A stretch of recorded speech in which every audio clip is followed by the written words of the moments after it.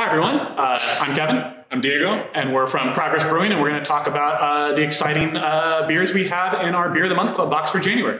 Yes, so we have some new and exciting beers that we've been working on for a while, and hope everyone had a great holiday. And we're getting back to business here in 2021, which should be better than 2020.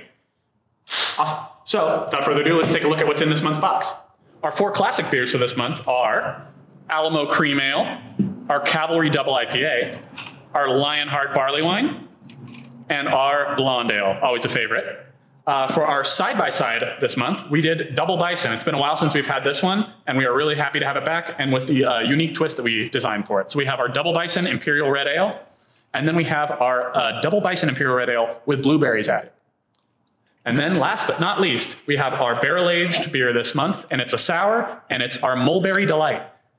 This is a barrel-aged sour, aged for 32 months in wine barrels, with mulberries grown on Zach, our brewer's tree at home. So we're excited to do a little quick tasting here with you guys of the unique beers we have for this month. First up, we are tasting our Double Bison Imperial Red Ale. We're very excited to make a double IPA, and when formulating it, there was just too many delicious, darker, interesting grains that we wanted to add, and it ended up being a little bit darker than we anticipated. And we felt we could not call it a double IPA, and so we made our Imperial Red Ale, just as hoppy as your classic double IPAs with a lot of character and hop flavor, but a little maltier, a little sweeter than your typical double IPAs.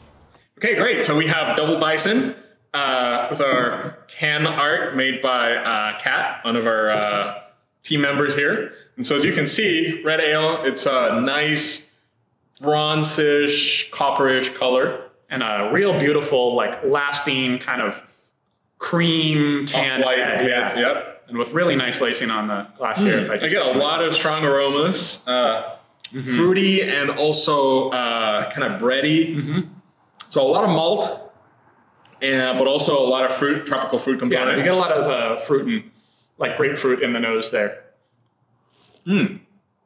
So, yeah, so the malt, I feel the malt is kind of like an overarching canvas to this beer. And then you have mango, guava, kind of like greenish mango from the hops. And then the malt really gives kind of these accent flavors and kind of this lingering finish of like a grapefruit at the end, kind of like the bitterness kind of mellows out. And I get like an kind of a toast flavor at the end there, like kind of a wheat toast in there.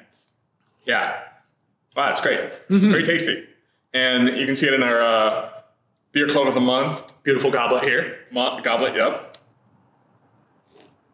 Overall, it's just a very, despite being 8%, it's very sessionable. It's very balanced. Not a lot lingers in like an unpleasant way. It's just a very balanced, tasty beer. Kind of invites you into a second sip. I think that's would go great with food. The balance. It has a nice malty background, nice punchy, fruity, flowery, bitterness, complexity, and then at the end it just kind of like all ties together and melts out.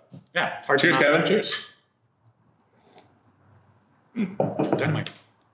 Next up, we have our Double Bison with blueberries. So we're very excited about it. The only thing is there's a lot of fruit puree in there, and so it's pretty juicy. So just to make sure you get a nice homogeneous pour here, we recommend just kind of gently rolling it to make sure it's nice and mixed up.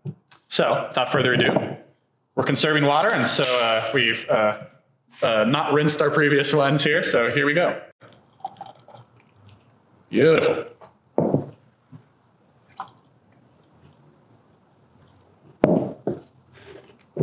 All right, so why we thought of blueberries was we were really excited to add some fruit to our Imperial Red Ale here, but because there's so much hops and some lingering bitterness and a lot of malt flavors, we wanted a lot of fruit in there so it would really stand out against it and not just get lost in the shuffle. Yeah, and the idea is you either add a fruit that you already have in the beer to contribute to highlight that fruit, or you add a fruit that you don't have that flavor in the beer, so you kind of generate another series of flavors that adds to the whole complexity. Now in this beer, we have a lot of tropical fruit and we have some citrus, but we felt that we did not have any berry flavor that is really good and really tasty. So going with blueberries, which is not like a strawberry, like a lightly flavored to stand up to the other flavors, we thought a blueberry would have been a great component that would add to the whole complexity of the beer that has malt, tropical fruit, and citrus. So let's try this out. Right. Cheers.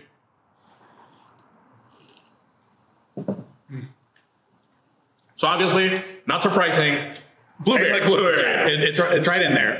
However, the citrus and the mango, I feel everything changes a little bit. I feel the mango goes into like passion fruit, and then the citrus, I feel the citrus changes probably to like sweet orange. And it gets the sweetness coming from the blueberry kind of gives the citrus flavor a little more kind of like marmalade jam kind of notes. That's the real fun part about adding a new element and tasting it side by side is those same flavors you're already tasting get modified and just change in a little way. And it's fun to taste them kind of one right after another because you can kind of go, this transformed into that. That wheat toast we were getting.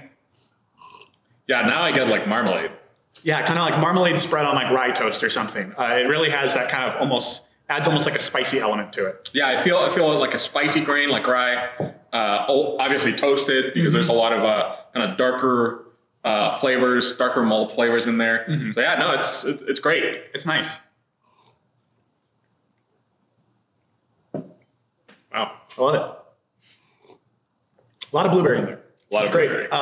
Which is something you want on some of the fruits that are a little less intensely flavored. You want to make sure you add enough to actually get that flavor note present. Otherwise, it's just kind of lost in the mix, and you said you added something even though you can't really taste it. So with blueberry, which is nice in some cases, but I feel with these experiments, it's fun to you gotta go a little heavy. hit the gas a little harder on some of these. So we're glad we did because it's tasty. Great, thank you guys.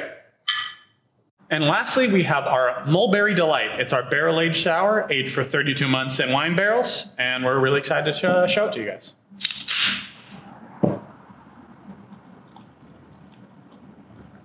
It's about as fresh as a canned beer can be. We canned it not 40 minutes ago.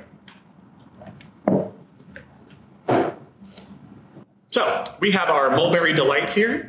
It's made with mulberries from our brewer Zach's home tree that they have, and they were nice enough to donate some, and we juiced them up, added them into the barrel, and let them sit for several months. Yeah. So Kevin, I had never seen a mulberry. I didn't even know what they were. I'm going to be perfectly honest. Prior to this, I had tasted and known what mulberries were, but I had never seen one in person, nor did I know what they're like.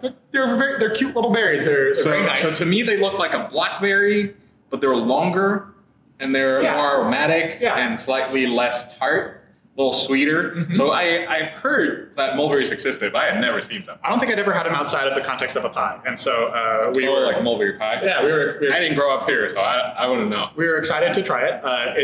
They're really, really good because they have a lot of aromatics that we thought were going to play great with the beer, and they actually do. And they do. Just from smelling this is great because you get a lot of the kind of acidity, the lactic aromas of a typical sour, but you get like a flowery note, like a nice rose hip, little violet. A nice sweet sour kind of profile there, like some sweetness from the berry, and then just a nice pleasant, lasting tartness. It's not a mouth destroyer. Right. And what's fun is that when we initially were trying this barrel was significantly more tart, and the fruit has very, very much mellowed the sourness in a very pleasant way.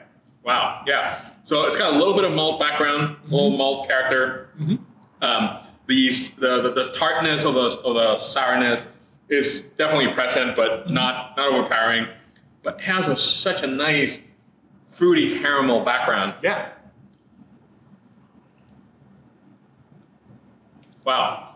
I don't know, between our footer Oud Bruin and this mulberry sour, I think this is one of the tastiest things. We're happy about the sours we've pumped out here in the past couple months for the Beer of the Month Club. And it's been fun doing these single barrel projects because you get to kind of go wild with it and try new things. Yeah, last year's Frida, this mulberry, and the Oud Bruin.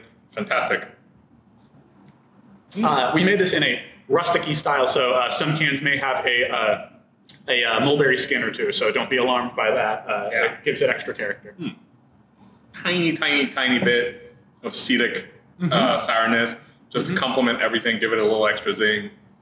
It kind of plays into that like sweet sour we were talking about. It's just like it's got a very complex sourness. It's not just like a sharp one-note lactic that you'll get in some very quickly made sours. Yeah, This you has a very get this from 32 months in a barrel. yeah.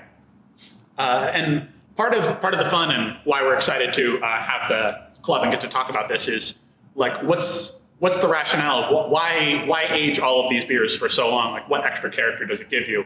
And the short answer is complexity. Like you just get so much more out of these beers than you would get if you just only let them sit for a few months, only in stainless, things like that. And from a personal note, the best part about all of this is getting to continually tasting all the barrels and finding when the barrel has reached its sweet spot and when it's ready for fruit, when you add fruit, when it's ready for release, because you really get to watch the beer evolve over time and kind of reach its absolute. It's like our children. We see them kind of grow. We see them grow up. Yeah. And when we taste them, some of them mess up, and you gotta hold it. Yeah. And just wait. And then some of them are. And then eventually they graduate college here. Yeah, exactly. So it's fun to watch them evolve and find that perfect time to release them. So we've been waiting on this barrel a while, and it's really come into its own here. So it is great, guys.